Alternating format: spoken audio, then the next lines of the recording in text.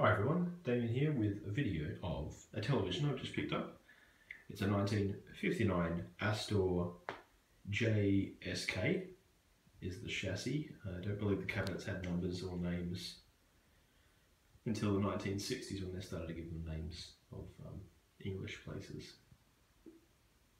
So this one came from the original owner in Perth. 1959 was the first year of television in Western Australia, so these people must have been well-to-do. This would have cost the equivalent of about £200. In today's money, that was probably about $6,000, which is not an inconsequential amount of money at all. I've just sort of taken it apart to have a look inside, and it's actually quite a nice laid out television set in the back. More American style than the Chrysler I had. So you've got just the chassis laid out here in the horizontal plane.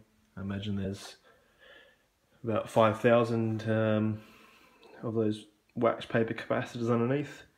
Philips mini watt tube there. I'm not sure whether that's actually been replaced at some point. There's a really weird dark sort of stain or hard to come out in the light. It's there's like a darkish area inside the tube here. I wonder whether that's gone to air or something. I'm not sure what that looks like normally. Looks like, you know, the old classic. Someone's put a pot plant on the top here and it sort of killed the varnish, killed a little bit of this, so I'll glue that back together today. Shouldn't be too hard, that one. But yeah, probably need another varnish. Yeah, I mean, the chassis looks relatively simple, so hopefully I can bring this back without too much issue. It's a nice television set from, let's say, the first year of television in West Australia, which is fairly significant. A lot of dust and dirt, but that should come off fairly easily. Astor had this the grouped channels function.